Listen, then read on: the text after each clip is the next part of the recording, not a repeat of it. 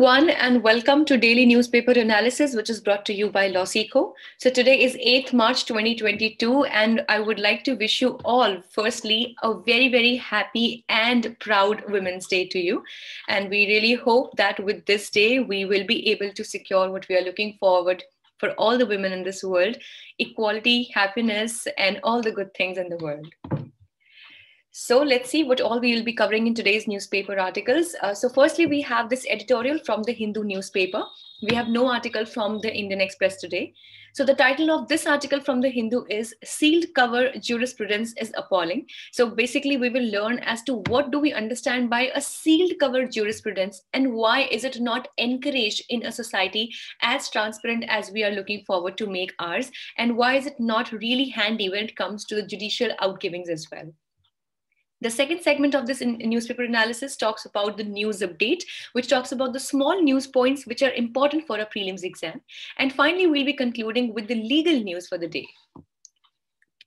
Let's see that why at all this entire article or this issue is into question. So recently, Judiciary, that is, we have to come to point that Judiciary, that is a mute spectator to any executive action, highlights the democratic decay. So what happens is that recently there has been a ban that has been imposed on a channel, that is a Media One called channel, and it is there in Kerala, and the Kerala government has imposed ban on this Media One channel. Now the reasons, if we would ask that why at all this ban has been put up, the Kerala government has pointed out some security reasons. Now what are these security reasons have not been clarified. And both the single judge bench and the division benches of the High Court have sustained this particular ban. And there has been no clarification as to why at all this channel has been banned. Yes, of course, recently the Supreme Court has agreed to listen to the plea of this channel, and let's see what will be the judgment coming up. But here we understand about the concept of a sealed cover jurisprudence, which means that the decisions, the reasons that are actually behind, the logic that has been used behind a particular decision, that remains sealed under cover.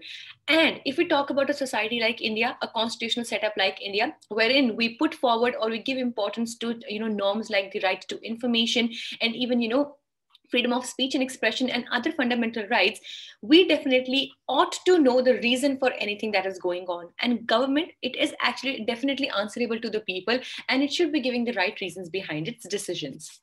So let's see that why the approach by the court and the government is dangerous over here. Firstly, it says that the government has stated state security as the reasons of the ban, but it has not provided any clarification for the same.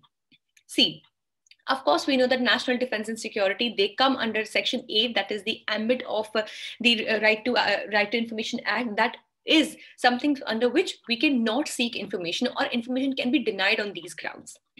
But generally speaking, if this is just a general question of state security, at least some reasons can be given, at least something that maybe the data is not safe with this particular company or whatever could be the reason, but no clarification whatsoever has been given by the government for such ban. Now, the jurisprudence of sealed cover, as we just learned, what is it? It is appalling, which means it is not at all something appreciated, and is an appalling trend, and it blinds the judiciary, which holds the executive accountable. Now, we know that the judiciary, legislature, and the executive, we talk about the separation of powers, and we also talk about the system of checks and balances. Now, the judiciary can only question any kind of executive action only if it knows the reasons behind it. Now, it doesn't even know the reasons. How can we really expect the judiciary to not turn blind towards it and to really take a good and effective action against it?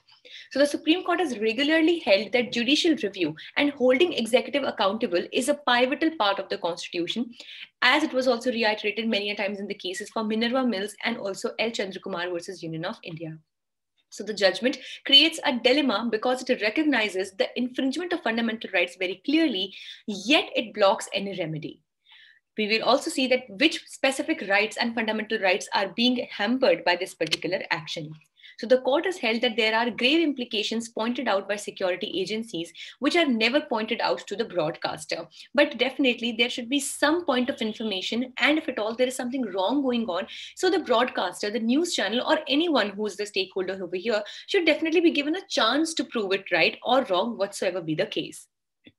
Now let's see what are the rights that have been attacked because of this sealed cover jurisprudence. Firstly, the ban is a direct attack on the right to freedom of speech and expression. Now, as we know, that the freedom of press very much falls under the ambit of Article 19(1)(a), that is a fundamental right and talks about freedom of speech and expression. So definitely when Media One, that's a press channel, it has been banned. So it is definitely a direct attack on the freedom of speech and expression. Secondly, the rights to association, occupation, and business are also impacted, which are the other right to freedom under Article 19.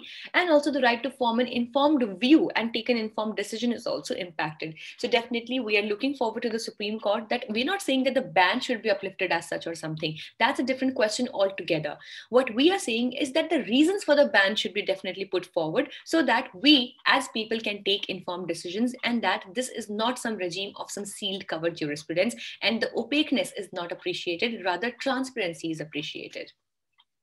So here are a few other points that you can go through, but basically that was the crux of this entire thing. Now let's see, what do we have for news updates today? Firstly, yes, of course, we have the International Women's Day, that is 8th March today. So International Women's Day is celebrated in many countries around the world. It is a day when women are recognized for their achievements without regard to divisions, whether national, ethnic, linguistic, cultural, economic, or political. This year, the theme of the day is Gender Equality for a Sustainable Tomorrow. Also, please remember that the National Women's Day in India is celebrated on 13th of February, and International Women's Day is today, that is 8th of March.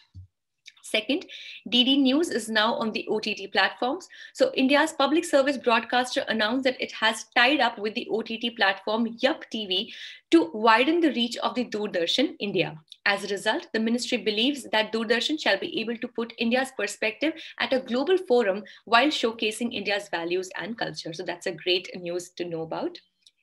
Next we have is Donate a Pension Scheme. So the Union Labour and Employment Ministry launched the Donate a Pension Scheme that allows any citizen like you and me to pay the premium amount on behalf of an unorganized worker under the Pradhan Mantri Shram Yogi Man Dhan scheme. Please remember that Pradhan Mantri Shram Yogi Man Dhan scheme is one of the schemes that works for making lives better for the unorganized workers or the informal sector. And it actually works for making premiums and for making the entire pension plans for these workers, so that after their retirement or after they are done with their employment, they have some amount to sustain themselves. So the scheme allows an unorganized worker to receive a monthly pension of rupees 15,000 by paying a premium of rupees 50 to 20 to 200, and that we can actually give them. Fourth, Indian women's 25-meter pistol team won gold. So Indian women's 25-meter pistol team of Rahi Sarnobat, Isha Singh and Rhythm Sangwan won the gold medal by beating Singapore by 17-13 in the ongoing International Shooting Sport Federation World Cup in Cairo, that's in Egypt, yesterday. It is the 5th medal for India in the tournament. Let's completely get on to the legal news now. So we have only one update for the day. Now, power to condone delay under Section 5 of the Limitation Act does not apply to suits, says the Supreme Court. So the Supreme Court has observed that the power to condone delay, which is available under Section 5 of the Limitation Act, it is not applicable in the case of suits. Rather, it only applies to appeals and applications except ones made under Order 21 of the Civil Procedure Code. So this was all for the day. If you liked it, please give it a thumbs up. Do like the session. Also, if you wish to download the PDF of today's slides, you can join our Telegram channel. The link is there in the description box below, or you can scan this QR code that you can see on your screens right now. Also, for other crisp and exam-oriented content, you may follow us on our official Instagram channels for Judiciary, CLAT Prep, UGC Net, as well as Law Finance exams. Thank you so much.